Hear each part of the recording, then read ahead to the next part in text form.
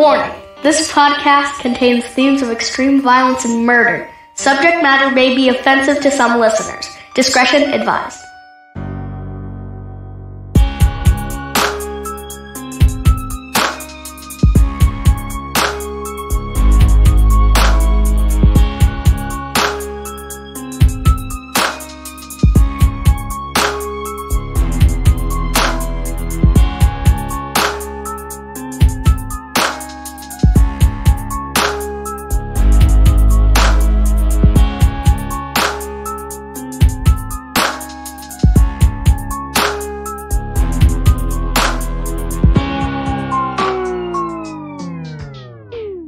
Welcome to another episode of Evil Transgression, your homicide headquarters here in podcasting.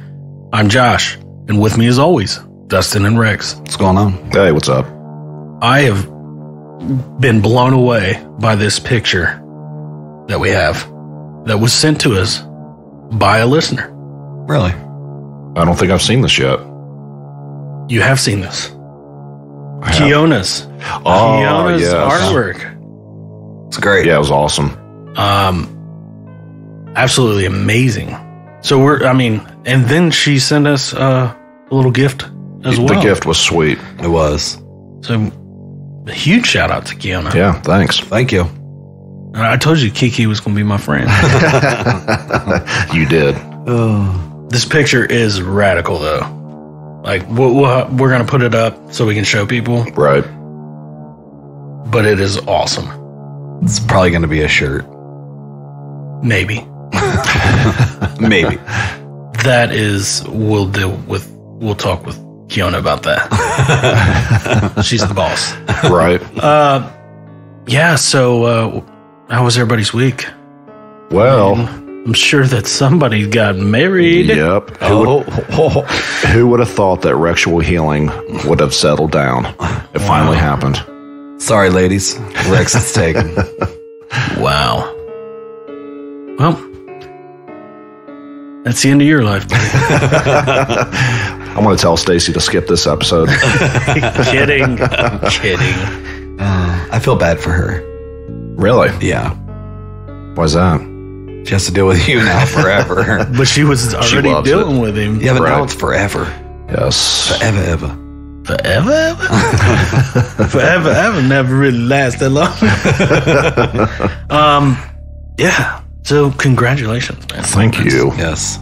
Good job. Pretty good. Thanks. We're happy for you. You look happy. We are. He looks miserable. Who, me or Rex? You right now. When we showed up to record today, Rex looked miserable too. Like he was not getting no sleep. Yeah, I was like, oh God, welcome this time to change. Well, we had to consummate, so. Wow. We should definitely have put an extra disclaimer on this episode. Close your ears, kids. Oh, man. What's consummate, Mom? I was actually going to ask the same thing. I don't know if it means either. Oh, my God. It's how you make the marriage official, Dustin. Is that the birds and the bees? Yeah. Yes. Okay. He's going to start using that now. Like, hey, honey, you want to consummate? No. So we have a gentleman today. Just an evil dude. But there's really one thing he does. One event he does that really makes him a bad guy. Didn't you say there's no info on this guy anywhere? Yeah, it's one of those hidden cases. Like, so it should be a fresh case for a lot of people. I mean, some people may have heard of him. Some people may know him. Sorry if you do. But I say we jump right in. Yep. Let's go. Buckle up, Evil Mob, as we discuss David Francis Early. David Early spent most of his life in and out of prison. He had served time in Pennsylvania, Oklahoma, and Colorado. So he gets around, right? On April 22nd, 1958, a 29-year-old David Early stepped outside of the gates of Fort Leavenworth Federal Prison in Kansas after serving time for aggravated robbery. He had nobody to greet him or take him home. David Early was a loner. He was released on parole after stating he wanted to return to his home state of Colorado, where his uncle, Merrill A. Knight, was going to help him get back on his feet. Merrill Knight was actually a distant relative that had served as an attorney for Early. Merrill was a good man who had felt bad for David Early. He did what he could do to help the young troubled man out, even inviting him to his home several times in the past. But to David Early, Merrill Knight was the only friend he had ever had, someone he could trust. But Early wasn't someone Merrill Knight could trust, and that's the problem. But nonetheless, the free man David Early got on a bus in Kansas and traveled to Denver, Colorado. He arrived on Thursday, April 24th, 1958, and registered to stay at the downtown YMCA. The next day, he took a taxi to Merrill Knight's home in the Greenwood Village suburb around noon. David Early knocked on the door, but no one was home. But that didn't keep David Early out. I mean, he has made a career of being a criminal. Yeah. I mean, so a guy that has a lifetime of, theft and breaking and entering and robbery gets to a house when no one's home, what's he going to do, right? Rob. Early went around the house where he found an unlocked basement door. Now, I know a lot of people that leaves their house unlocked to this day. Really? And it blows my mind. Oh, I never do. No. But again, this is late 50s here. I mean, it was different then. And this is a nice neighborhood. Greenwood Village is a nicer suburb. So it was probably like what you see on like Leave It to Beaver. Like, they're all out there like mowing their lawns in a suit and tie, waving at their neighbors like, "Hello, Steve." Hello. Just walking their lawnmower, their suit and tie. Oh. So Early goes around to the back of the house, finds the basement door unlocked, and invites himself in, pretty much. He went through the house looking for anything he could take.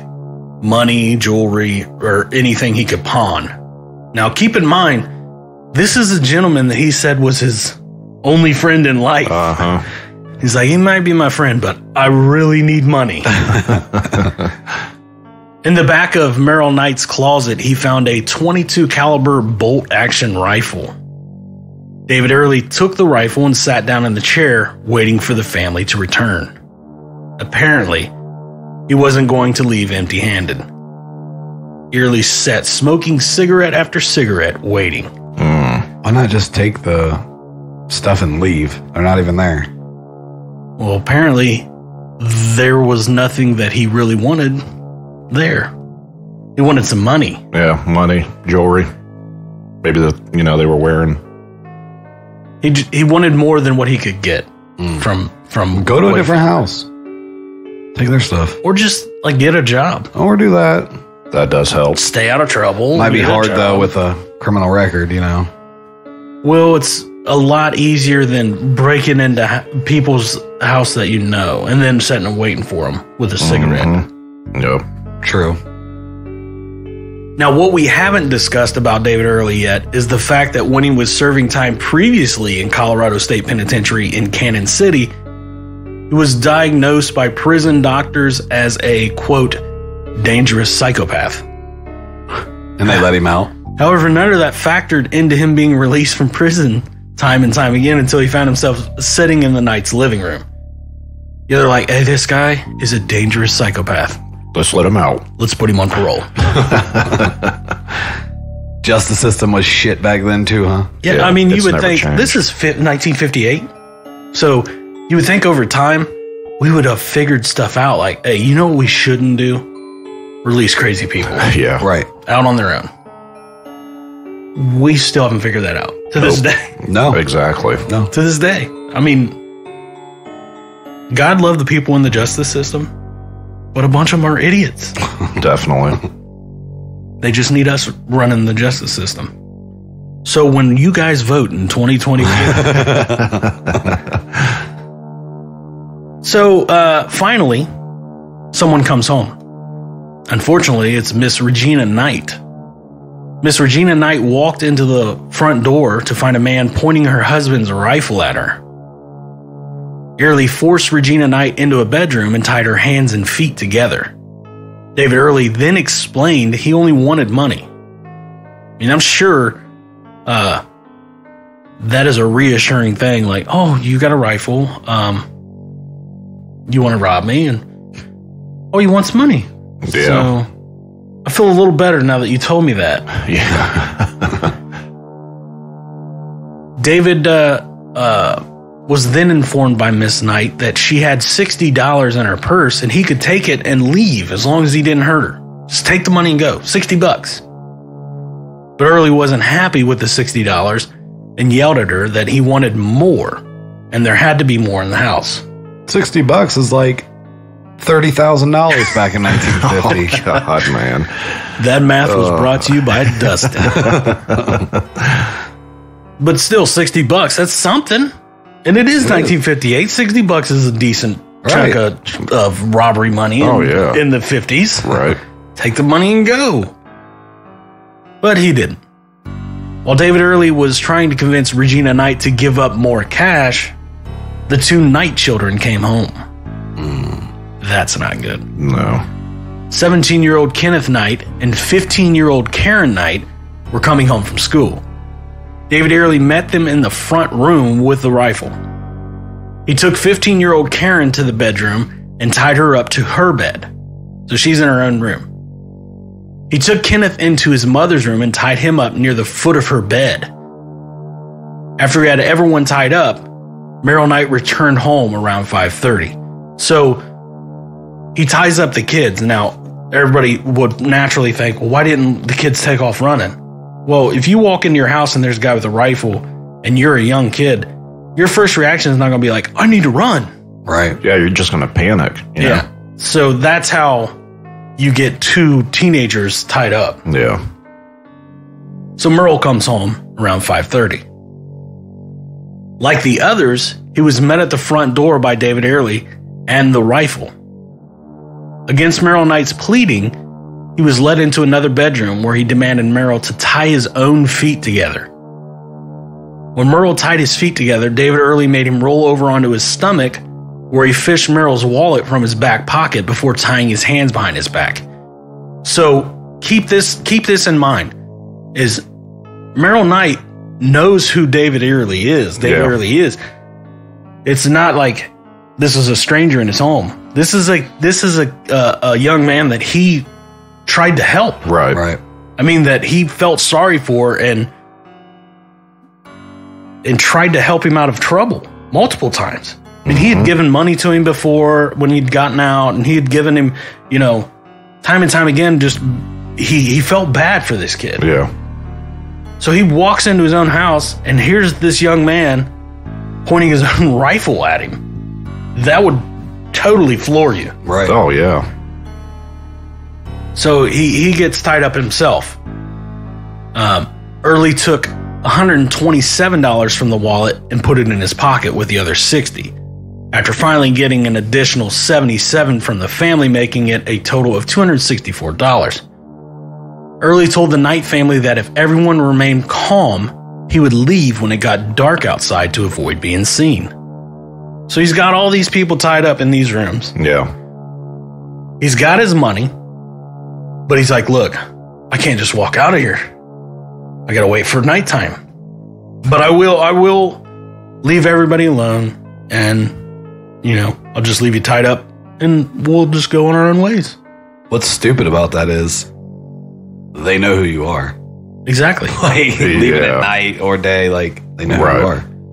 So, but it remains to be seen. I wonder, if this was the end of the story, I wonder if Merle would have pressed charges on him.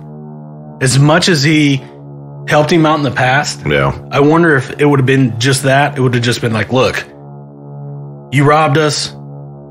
I got nothing left to do for you. Or if he would have been like, look, you brought my family into it. You're in trouble now. Right. It remains to be seen, I guess.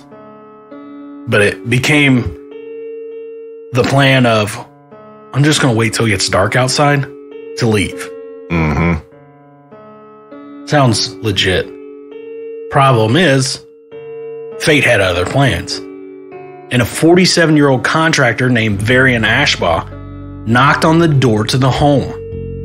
Ashbaugh had stopped by to see Merrill Knight about a legal matter they had discussed earlier in the day. He had some paperwork to give to him.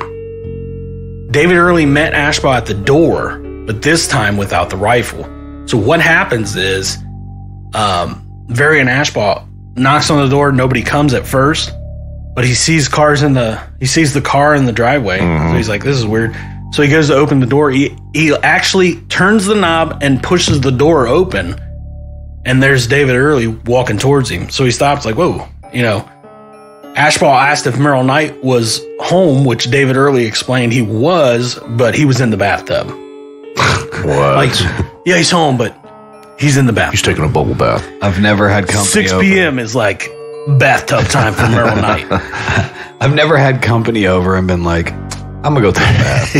I'm going to go jump in the bath real quick. Well, Ashbaugh then asked if Mrs. Knight was available, but Early told him she was busy as well. So Merrill's in the bathtub. Regina's a little busy herself. Because of David Early's calm composure, Varian Ashbaugh asked if Early would give the paperwork to Merrill for him. Early smiled and said he would be glad to do so. Varian Ashbaugh, who assumed the young man was someone the Knights had hired to watch the house while they went to Las Vegas that weekend, then left the house. So he knew that the Knights had plans. They were taking like a little family trip to Las Vegas that weekend. That's why he had to drop that paperwork off that night. So that's what he assumed was the reason there was a stranger in the house. They must have hired him to watch the house, or he might be, a relative or something that's going to house sit for him while they're gone. Or so he's like, okay, cool. Well, here's the letter. See you later. But the distraction of Ashbaugh was enough for a series of tragic events to take place. When Early went back to check on the Knights, Merrill Knight lunged at him as he walked into the bedroom. Merrill Knight had managed to free himself while David Early was talking to Varian Ashbaugh. When Merrill Knight lunged at David Early, it surprised him, and Early, in a panic, fired the rifle 3 times. Oh, man. That's where I have a problem. Okay, you supposedly panicked and fired the rifle 3 times. Do you guys remember what kind of rifle this is? Bolt action. Yeah. Bolt action, 22 caliber rifle. You don't panic and pull the trigger 3 times. Right. No. Each shot, you have to reset that bolt. Right. So you may have panicked on the first shot, but you didn't panic for 3 shots. No. Now, David Early was no longer just a thief. He had now graduated to murder, and he didn't want to leave any witnesses behind. He went to the couple's bedroom and shot Regina Knight once in the head. He stepped over Kenneth, for some reason not shooting him next, and went to Karen's room where he shot her once in the head. Wow. Dang. While David Early was in Karen's room, his crap knot tying skills were exposed again, and 17-year-old Kenneth freed himself. Kenneth wasted no time this time and made for the front door. By the time David Early could react, Kenneth Knight was through the front door and on a dead sprint away from the house. Early fired once before the 22 caliber rifle jammed. The fired round missed Kenneth. It's good. Yeah. It is good, but why didn't it jam earlier, Right. Yeah, no kidding. He really, I hate to tell these criminals how to do stuff, but why would you shoot this one and then skip this one and then shoot this one?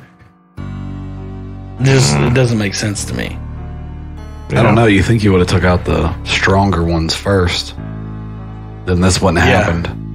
But that's just my thought. No. But again, here we are trying to give criminals like the way to do things right. But hey, kid got out safe. Good.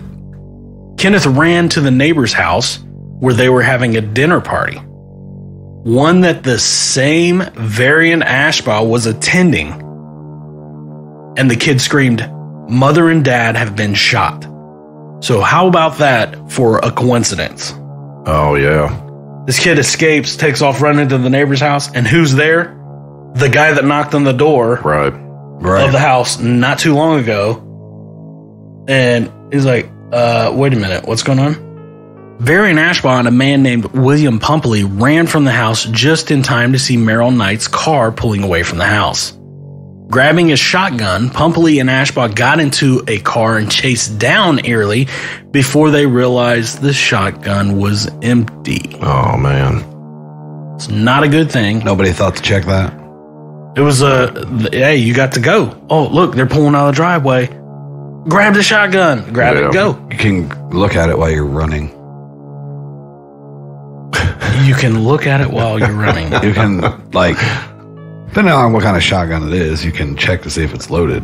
Hey, if there's ever a crime going on, I know who I don't want to be there to help me. Yeah. I'm running and looking at this, and I'm going to run smack dab into a tree or something.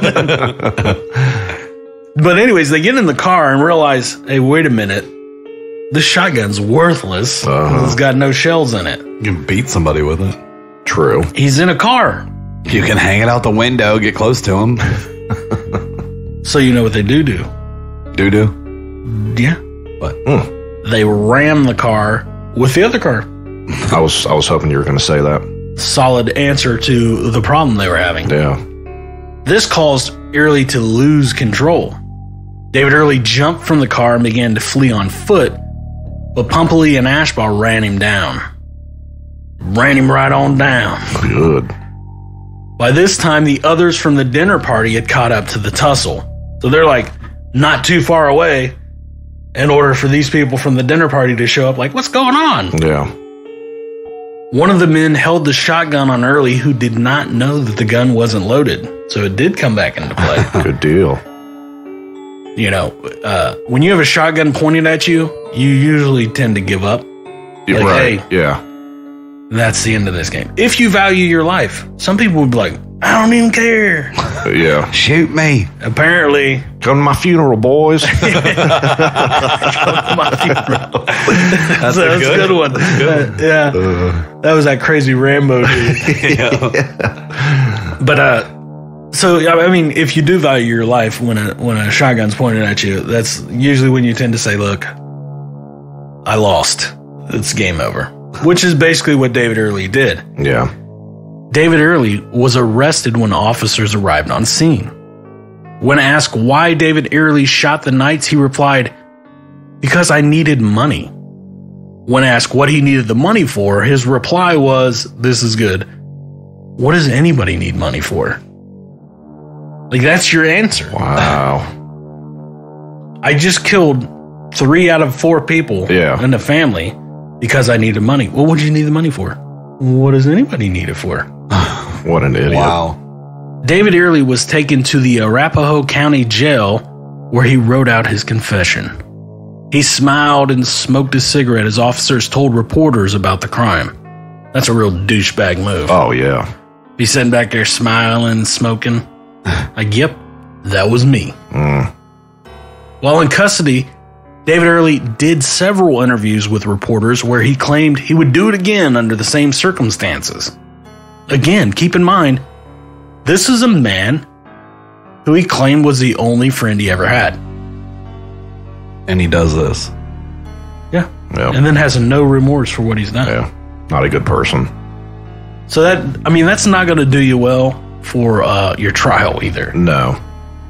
On December 3rd of 1958, after 25 minutes of deliberating, a jury returned with a guilty verdict. David Early was sentenced to death. Good. After several appeals with psychiatrists fighting for him, literally saying, look, he's mentally disturbed, Early finally ran out of options and his death penalty stuck. During the time Early was on death row, he never had a single visitor nor received not one letter from a relative. Not even from his mother, who was still alive at the time. On August 11th, 1961, David Early was led to the gas chamber at the Colorado State Penitentiary in a pair of white prison-issued shorts. So his mom's alive and wanted nothing to do with him. I don't blame her. Well, she's like, you done did it now, David. Yeah. You know, he may have had a messed up childhood or whatever, but I mean, she's like, I'm not messing with him. No.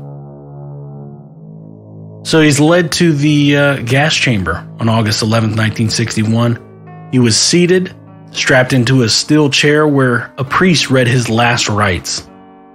David Early then spoke his last words. I'm sorry I did it. I hope God will forgive me.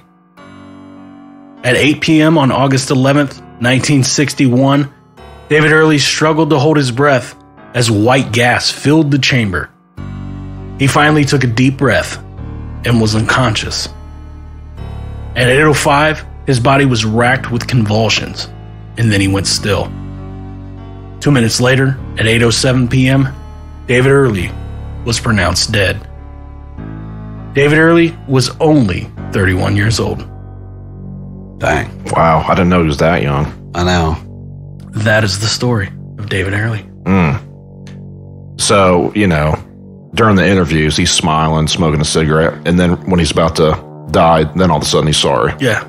That's how it always is. Yeah. He wasn't on death row very long either. No. The crimes pretty much happened in 58.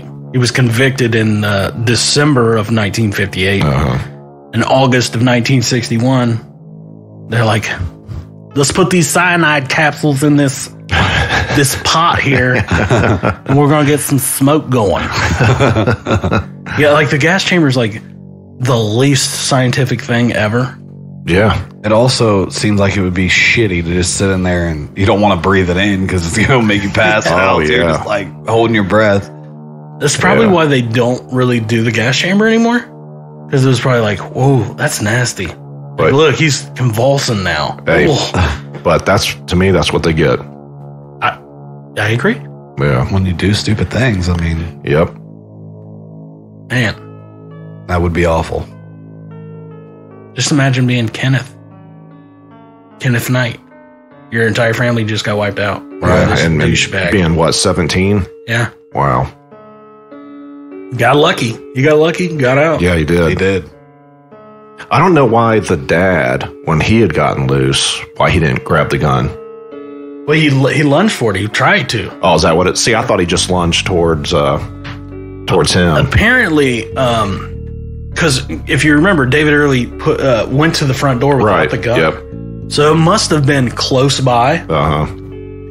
And Merrill Knight had just gotten loose by the time he was coming back with the gun into the door. Not much time. Right. Because, I mean, it was a pretty quick interaction with Ashbaugh at the door where he's like, oh, he's in the bathtub. Oh, she's busy. Mm-hmm. Sure, I'll give him the letter. Yeah. I mean, it was probably what? Less than a minute. Yeah, probably. Right. I like how Ashbaugh came back into play, though. Yeah. It's pretty cool. Yeah, that's awesome. Pretty radical. But I mean, if you think about it, what are the odds? Oh, I'm dropping this stuff off, and then I'm going to a dinner party next door. Yeah, right. Yeah. So it was pretty sweet that, and he ends up catching the guy. You know, running him down. So Ashbaugh was a pretty good hero. For sure. In a story with tragic ending, but yeah. Let's interview him. I doubt he's alive now. He may be really old. Really old. Yeah. That was 70. Oh, don't hurt yourself. 71 years ago. 71. Oh, just stop. I didn't. It was 7,000 years ago. I couldn't get my calculator out in time to figure that out. Did they have cars then? They did. They did because they crashed them. Exactly. Classic. Great story, Joshua. It was a good one. It was a good one. Was. Yeah. I'll give you that. What do you got for me, Rick? All right. If you haven't gone to our Facebook page, go ahead, head that direction, give us a like. If you have any comments, questions, ideas, you can email us at eviltransgression@gmail.com. And if you do give us a question, we will answer it the following episode. You can also go to eviltransgression.com and check out all of our stuff from merch to Patreon. And you can also now donate. If you want to donate one time, if you don't want to be committed to, every month, you can donate whatever. So anything helps. Keeps the podcast going. So that's true. Just scroll down on eviltransgression.com to the tip jar. Oh, yep. So it's a fancy name for just buy us coffee. Yeah, if you have not been to that, our new eviltransgression.com, you've got to check it out. We also have blogs on there. If you want to check those out, read them. Mm-hmm. It's got our pictures, little paragraph about us underneath the pictures. It's good stuff. Yeah, we're going to be adding a lot more stuff here. It's still a baby. Yeah, it's our little project. It's so cute. It's starting out just like this little podcast did, on a Barbie car in the basement. Oh man. Yeah. You got anything? I did. Huh. One more shout out to Kiona. Yeah. Yes. I really love this picture. Yeah. It is sweet. Yeah. It is awesome. Got our evil couch. You remember when we discussed the evil couch? Uh-huh. The state of Ohio is probably going to ask us to design it. Yeah, we should. It was a genius idea. If you think about it, why waste time just doing one execution when you can do multiple at once? Three at least. Yeah. Well, ours is 3 because there's 3 of us. So Kiona put the 3 together. And it's awesome, man. Yeah. I love the idea. It is pretty awesome. So, with that being said, everybody good? Yep. All right, Evil Mom. Until next time. See ya. See ya. Peace.